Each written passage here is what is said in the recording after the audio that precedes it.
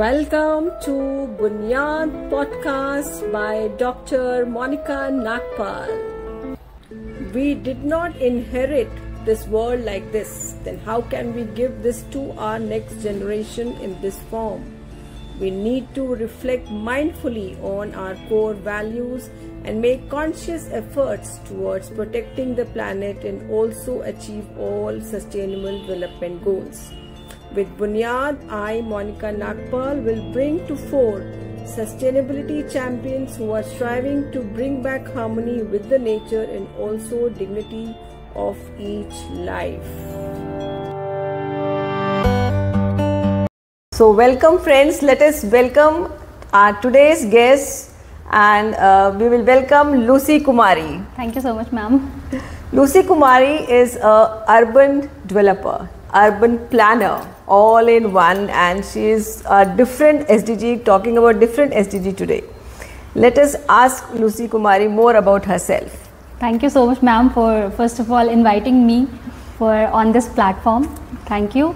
And so let me introduce myself.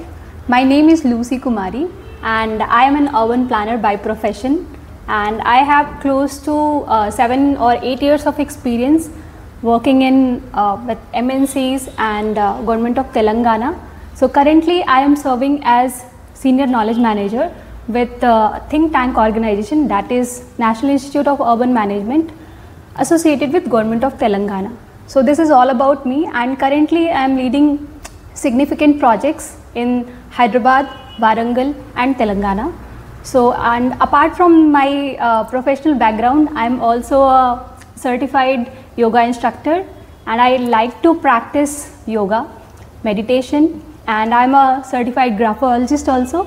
So I love to see handwriting, and apart from that, I love to talk about positivity, mindset, everything. So yeah, this is a brief introduction about me. Wonderful. That is multifaceted personality of Lucy Kumari.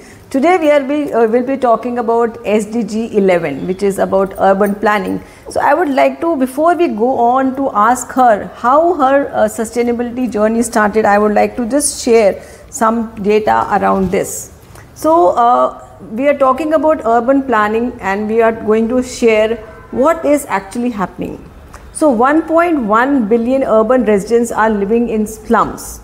2 billion more are expected to be there added in next 30 years. Globally, only 1 in 2 urban residents have convenient access to public transport. Air pollution is no longer exclusively urban problem. Towns experience poorer air quality than cities in Eastern and Southeastern Asia. Globally, 3 in 4 cities have less than 20% of their areas dedicated to public spaces and streets, much lower than the target of 45 to 60%. And in the developing world, 1 billion people lack access to all weather roads. So this is what is required to address all these problems. No, so that is where she is going to help us to understand that what is all about urban planning. First, how did your journey in sustainability start? Yeah, so I would like to emphasize here. So my journey in sustainability vis-a-vis urban planning. So how did it start? I was actually preparing for NIFT, that is National Institute of Fashion Technology, and architecture also. So simultaneously I was preparing for these 2 courses, but incidentally, I landed in college with planning background. So I got the B plan in my first round, and I got SPA Bhopal, and there I studied for some time, and then I got sliding also. But after looking at the planning background, like after learning a month in planning, so I realized the architects and like I actually got into architecture college. So architects looks into a single building. Yes. Whereas if you will see the planners, so planners looks into the entire city. Absolutely. And you know, it's a very big scale to carry forward with. And I was really amazed, mesmerized with the work that planners were doing that time. And so with that intention, I thought let's go ahead with this planning profession itself. And I was really like very interested in knowing all these things. And let me tell you very frankly that planning is not at all an easy task, ma'am. Yes, yes, we can understand that. That is why I was telling in the introduction itself that urban planning is different. It is sustainable. Urban planning is even worse. You have to plan so much there, and this is not only sustainability, is not only climate change. That is what we have to understand here. So, you know, during our course, like during our course curriculum also, how many subjects we have studied, you will be really like amazed to know. So more than 48 subjects we have studied, and that were completely different. So let me show you. I'll just quickly tell you how many subjects we have studied, and just I'll give you the brief introduction, like what kind of subjects. Demography, where we study about the population. Yes. Planning, like how the planning has evolved, how the city planning has evolved from Chandigarh is a sectoral planning, sectoral based on sector plan, and then Gandhinagar, Jaipur, these are planned cities. So how the planning has evolved, and then settlements, built environment, so how these are connected, population, and then planning theory. So there are various theories of planning back then. So started from garden city, where there were more emphasis on the gardens, okay, and then multi-nuclei theory, like you will see in Hyderabad there are multiple nuclei. I would say how many, like Abits is one, high-tech city is another one, and then you will go to the old city is another one. Yes. So like that, multiple nuclei are there, and around that the city is revolving. Right. Okay, and then one nuclei where only one core area is there, and the entire city is based on that only. Yeah. That's a core, and the city is revolving around there. So those kind of theories we studied during that time. And apart from that, we have studied various softwares also, which is used nowadays also, and then statistics to analyze all the data, because you know in planning we have lots of data to analyze. Okay, so statistics comes into picture. Economics, since you are talking about the city, you just can't talk only about the space thing, like the area thing. You have to talk about the economy as well, like how the economy of the city is growing. Right. So economics, and then utilities. So when you are talking about planning, and when you are talking about city, the space is one constraint, like space is one area, the area is one thing. So area, and then utilities. Here what does it mean? The water supply network, the sewage network, the solid waste management, all those kind of power distribution networks. So all these things are taken care of. Absolutely. So while studying all the 4 years of bachelor's in planning, we have been given all the inputs of all these, like we have been touched by all these subjects. So utilities planning, transportation planning, land use, all these things, and then ecology also. So you have to understand that, like right now you have indicated that the green spaces are getting reduced. Right. So those things also we have understood, we have studied that time. And housing, community planning, legislation, since we deal with, see, most of the planning projects are being governed by government, because it's a large scale project. One person cannot deal with it. Okay, so that's how the legislation also comes into the picture. The laws also comes into the picture. Correct. So that's where we need to know the land policy. Absolutely. Like LARR. LARR is one land acquisition policy, where if you are acquiring anybody's land, then you have to give some compensation, I would say. Yeah. So those kind of things we have studied, like real estate, and then informal sector, because informal sector is also the part of those street vendors. They are also the part of the city. So think about the dimension. Amazing. This is so amazing. What I'm asking her now is that how, after studying it all, because okay, we all know that a lot of thing goes into planning a new city, but to have a sustainable city, then that everything is balanced. So what is actually a sustainable city, I will like to share also before she gets into the problems, solving the problem. So here are 6 essential elements that make a city's urban planning almost flawless. You must be having a pedestrian friendly infrastructure. Okay, so you have to have a walkable city, and now we have seen that a lot of people are bicycling also. So in one of the areas here in Narsingi, we have a full cycle strip which has been built. Accessible public transport. So are people getting that kind of a transport or not? That is also very, very essential in a sustainable city. Then green spaces and parks. Children have to have some space. Elderly have to have some space to spend their time. Sustainable buildings. No, buildings are actually responsible for significant amount of energy consumption. So the buildings need to be very, very sustainable. Then mixed use development, meaning that the mixture of you have the residential part, you have the malls and all, which is the commercial part, and also you have the offices. So the mixed development is also very, very essential.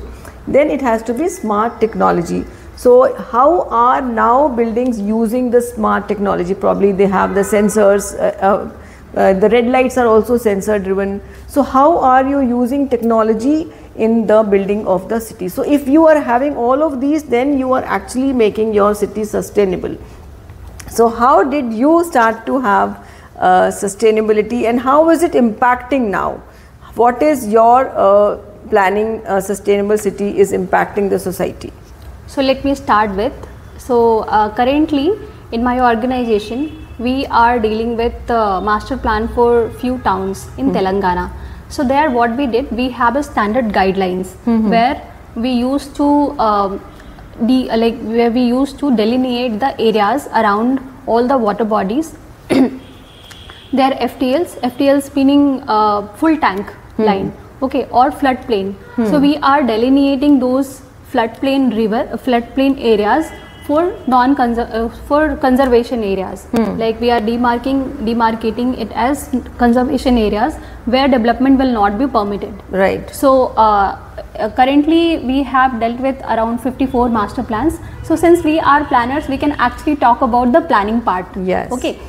So implementation is later on. We do the implementation little later. So what we do at the planning stage, all the water bodies, around all the water bodies, we are leaving some parcels of land for conserving the water bodies. Right. Like we call it as buffers. Right. Okay. So water bodies buffer is one thing that we are demarcating, and apart from that, to segregate the difference between residential and industrial areas, we are creating the buffer between both of them, so that the residential areas should not be impacted by the industrial areas problems. Yes, okay. yes. So that's how we are demarcating between residential and industrial areas. Regarding this technology nowadays plays a very important role, ma'am. Let me tell you very frankly. Yes. So regarding this technology part, I would say GIS. So we are using GIS for all these mapping services, mapping the utilities, services, and everything. Planning stage we do lots of surveys. And it was very cumbersome during that point of time when we used to do it manually. Yes. So nowadays what we are doing, you can start it now. Yeah, it is started. It is started. Okay. So when we are talking about technology, how do you think we can really use technology for some planning and for sustainable urban development? See, for planning, how we are using technology, the way of using the technology is first that previously what we used to do all the surveys manually. Like in order to build any map, any plan, first you need to do the survey, primary survey, we call it as primary survey. Right. So you need to establish the baseline for that first. So we used to go on site. Going on site is still required because we cannot skip this step. Right. We go to the site, but what we have changed it currently.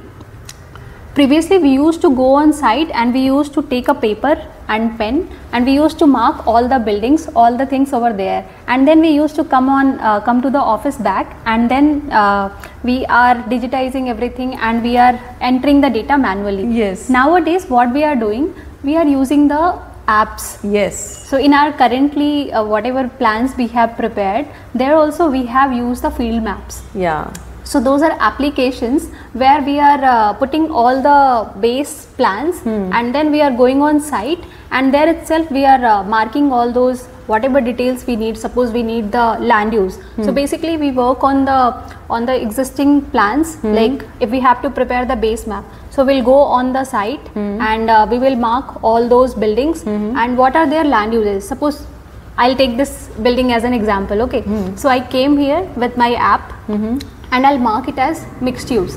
Probably if somebody is staying on the 4th floor, so it will be marked as mixed use because the ground floor and the 1st floor is occupied as commercial, and the 2nd or 3rd floor is occupied as residential. Right. So it immediately will come into my application, and through application it will come to my system. Yes. So I need not to do the double work. Yes. You know, yes. so that's how we are reducing the manpower work. Right. And now we are emphasizing more time on the strategizing and implementation. Implementation, right. Yeah, absolutely. So I'm just asking Lucy that this is the planning and it is a very, very intricate process, as we are just seeing that she is so involved in all of that. She is so passionately saying, so that shows that how sincere she is into planning everything.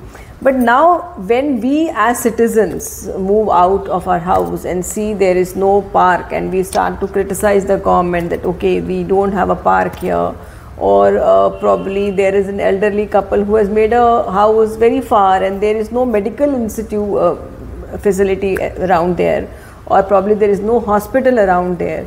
So how do you really understand this, and how do you think that, because a sustainable city will be where everything is provided to every citizen. Right. There is no discrimination between any disabled or any like elderly or children or any other people around.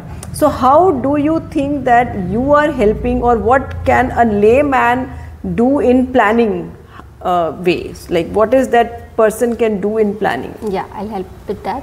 So first of all, during our planning time also, so whenever we are planning the master plan for any city, we take care of each and everything, that every household or every residential is getting that kind of benefits of having a park nearby, having a school within 1 kilometer or 2 kilometers, so that they should not go outside. And that's where these SDG goals also comes into the picture. How? Because what happens, nowadays the city is sprawling more rapidly than the population. Absolutely. We think population is increasing. Yes, population is increasing, but at the same time what is happening, the city is getting a sprawl more. Yes. And that's how the people are shifting from the city core to the outer areas. Yes. Because they are getting their land over there easily. Yes. But there is limitation on the infrastructure. Yes, facilities are less. Yeah. So city administrations are really finding it difficult to provide the infrastructure up to that level because of the certain constraints. It might be the economic constraints, it might be the capacity constraints. Okay, so that's how. But at planning level, when we do the planning at our level, so at master plan, we make sure that all the parks are provided within 1 kilometer. And you will see whenever a city is planned, so the parks will be provided in a layout, and then all the schools, all the provisions are there. But coming to the implementation part, what happens? So those parks, if they are not getting used, they are abandoned. Yes, okay. yes, yes. So how can we fix it? Yes. So if the local parks are getting fixed, and if all the rooftops are getting used for gardens, that's how we can create the sustainable development. We can fulfill the sustainable development goal. Some greenery can be there around. So greenery is very important. Yes. For urban areas. Yeah. Because nowadays these urban heat island is also getting created because of this concretization. Correct. So everywhere you will see buildings, buildings, buildings, and only buildings. The roads are concretized, the buildings are concretized. Absolutely, absolutely. So parks plays a very important role in the city. Correct. And also the real estate, as we can say that the builders who are building actually to use water harvesting tools there, and to probably have that latitudinal gardens on the building, to use solar panels. So these things I can share that we can, as a person who is not even planning, they can do that. And people who are building their own houses also, if they can start to develop all of these small things in their houses, that will help to have a sustainable city. Absolutely. Yeah. In fact, ma'am, Telangana has started Harita Haram, you know, urban forestry. In few parts of the Hyderabad, they have started this forestry, like we call it as urban forestry. Okay. So you will see many pockets of the Hyderabad is filled with forest. Okay. Trees.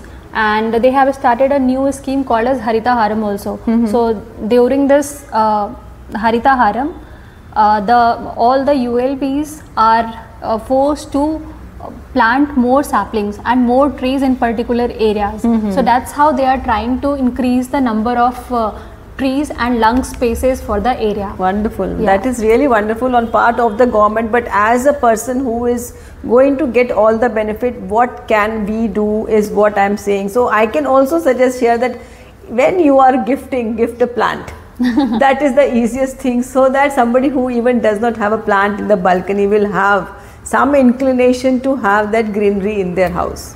So that was really wonderful. So I would suggest that at individual level, what we can do, we can plant more trees at our house itself. Like in my house also, I have more than 20-30 plants. Wow. So that's how I maintain it. I maintain the aura of my house. Yes. And that's how whenever you are going outside, don't use polythenes and all. So take your own bags, as we suggest always. Yes. And so that you should not always looking for the polythene bags and all. These small things we can also use as lay citizens. Yes. Laymen. And in terms of transportation, I would suggest avoid using your own transport. Carpooling and all. Carpooling you can do, and public transport. Public transport, like Hyderabad has also metro. This metro. Yeah. So metro is really blessing for all of us. And with time it will be a blessing, because right now it is trying to expand. Yes. So wherever it is getting connected, maybe in 4 or 5 years or next 10 years, it will be expanded to all the parts of the city. Yes. And then more use of public transportation will be the key. Absolutely. This is very important, that we have to leave no carbon footing. So as less we can use our own vehicles, because there are more cars on the road than the people actually. Every one car will have only one person sitting in the car.